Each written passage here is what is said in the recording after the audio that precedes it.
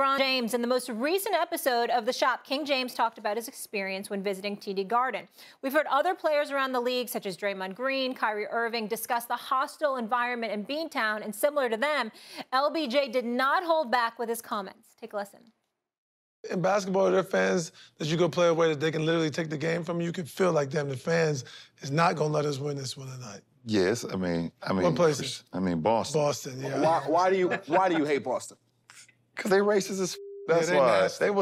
They will say anything, and it's fine. I mean, it's my life. I mean, I've been dealing with it my whole life. I don't mind it. Like, I hear it. Like, if I hear somebody like close by, I check them real quick. I move on to the game, whatever they're gonna say whatever they want to say. They might throw something on you. I mean, I got a beer thrown on me leaving the game. You know, like, it's Boston.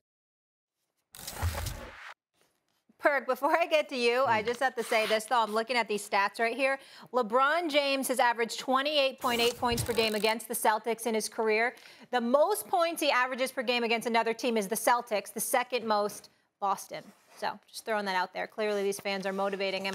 You obviously played the majority of your career there. What's your reaction to LeBron's comments about the fans and the city being racist? Well, I'm going to say this, right? You hear multiple players say, you know, on the opposing team about the racism that they experienced in Boston. I even heard Marcus Smart tell a story about how he was treated a certain type of way for his racism in Boston, and he plays on the Boston Celtics. You know, you hear all the stories from Bill Russell to, you know, Cedric Maxwell, Cornbread, right? But at the end of the day, here's what I want to say. It's racism everywhere. And I would tell people, I would say this to a lot of people. I spent 8.5 years there.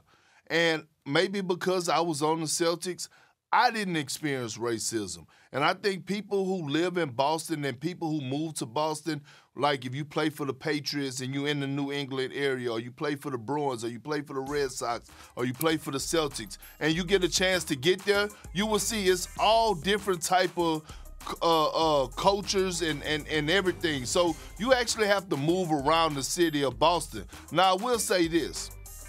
The fans in Boston do cross the line and hit below the belt when it comes down to being disrespectful.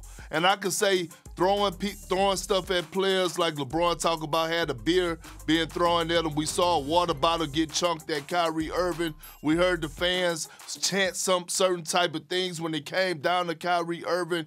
And even when we was playing against the Cavaliers, when LeBron James was dropping those 40 pieces on us, we seen posters in the stands that were very disrespectful, you know, and you start getting out of bounds when you start talking about people, loved ones. Like I saw a poster that was addressing a situation with Mama Gloria, who's his mother, now that's crossing the line. So I never dealt with racism, but I hear from so many other players about Boston being racist, you know, and things to that nature, but it's racism everywhere. But I will say, the fans are too damn disrespectful when it comes to opposing teams coming to Boston. They are, Key. Real talk. No, you know, I'm listening to you talk about it. I can say and back you up with this.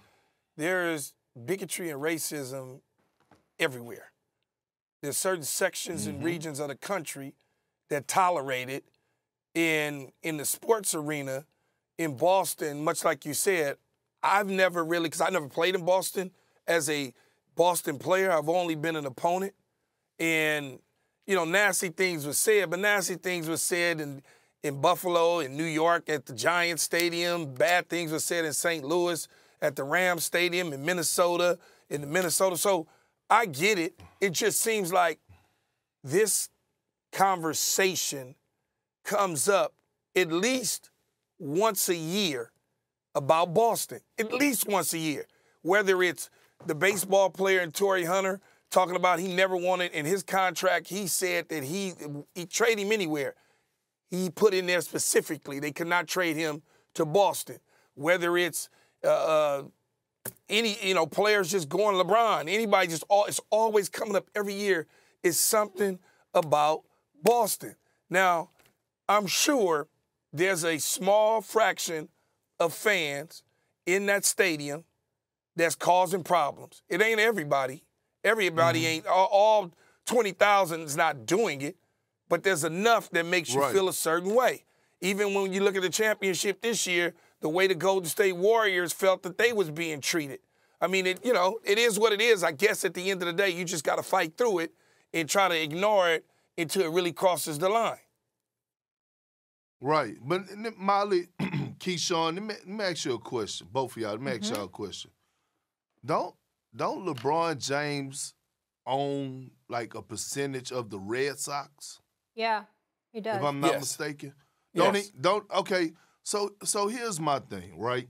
And why would you even want to invest or have ownership into an organization that you would consider a city of being racist?